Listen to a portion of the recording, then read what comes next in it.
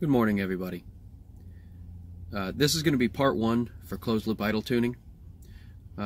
Today I'm actually just going to run through. We're going to get the car hot, and we're going to go through the tests necessary to get the information to set up closed loop and just get the idle set correctly in general. We're going to do a sweep of the idle air control valve, and then we're going to lock the valve in a set position that gets us the RPM that we desire, probably around 1100, and then we're going to sweep the timing. Now for both of these tests, the other factor has to be static. So while we're sweeping the idle control valve, the timing needs to be locked, and when we're sweeping the timing, the idle control valve needs to be locked so it doesn't move. That way we take the other variable out. Something else to consider is we also need the car full warm with any loads that are going to be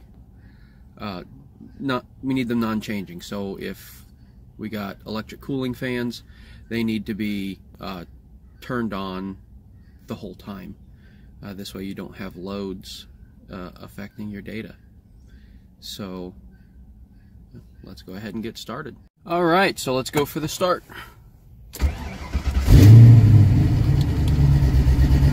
Now keep in mind, this car is already fully tuned. I actually can drive this car on a daily basis if I'd like, but we're going to use it as the test mule and run through the steps necessary to do this. And for purposes of data logging and running through the test, I'm actually going to use the EDEFI digital dash interface here. It runs full copy of MegaLog Viewer HD and TunerStudio Ultra. So we'll let this thing get warmed up and we'll be right back. Okay, now that the car's fully warmed up, I've already gone through and taken it off of closed loop idle. So here you can see under idle control, we're in open loop or warm-up mode. So the valve's at a set position, and under ignition settings, we're at locked timing. So the timing's locked at 16 degrees. Right now, the idle valve is reading 30 degrees. We're going to do it in 10-degree steps.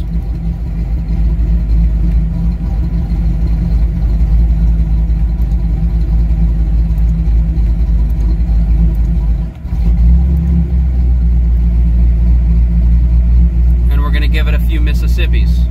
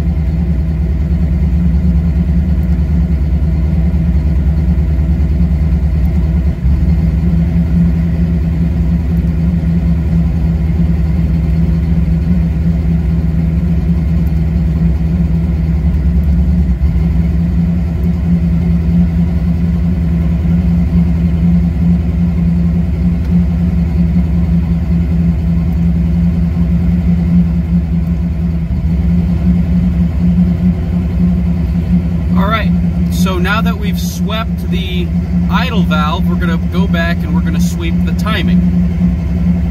Guys, I've set the idle valve to get us about 1100 RPM. We're going to start a data log. And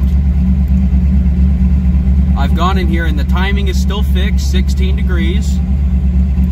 And we're gonna start with a sweep from about 8 degrees all the way up through 25 degrees. Change timing to 8.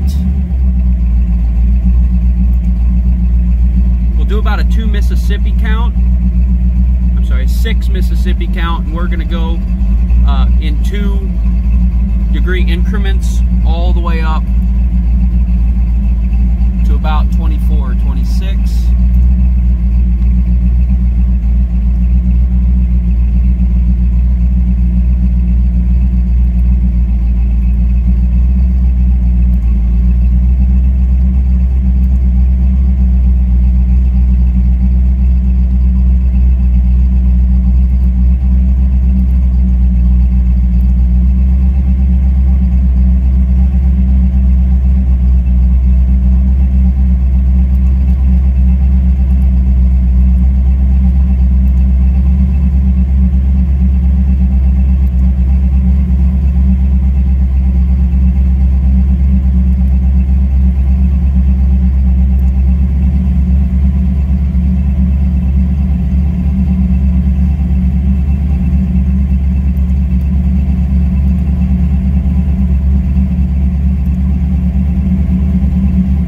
The higher the timing gets, the faster the idle speed, and we'll be pulling more vacuum.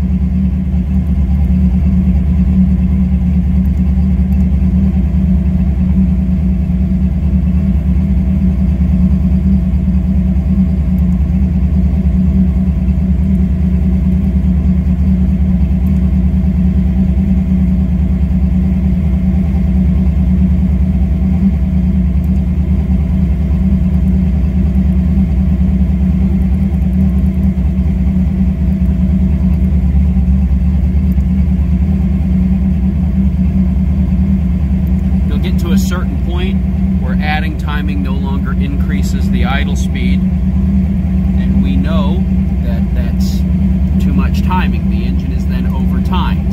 There's no reason to keep going above that amount. On this engine, that's roughly 28 degrees of timing. So that's where we're going to halt our test. Going to reset this to 16 degrees. Going to stop the data log. Alright guys, I'm going to go inside and we're going to take this information and we're going to look at it in data log form. This way we can write everything down, and then that'll be the part 2 video, and then I already have the part 3 and part 4 videos, and those were made using a customer's information that they got for me. So I could set up the closed loop idle. I do a lot of remote tuning, so that's the easiest ways through data log for that type of information. So, thank you for watching. Thank you for watching. If you liked this video and don't want to miss future videos, make sure you hit the subscribe button at the bottom. If you need help with your next MegaSquirt project and you'd like tuning services or tuning classes, you can reach me at a91watt@gmail.com.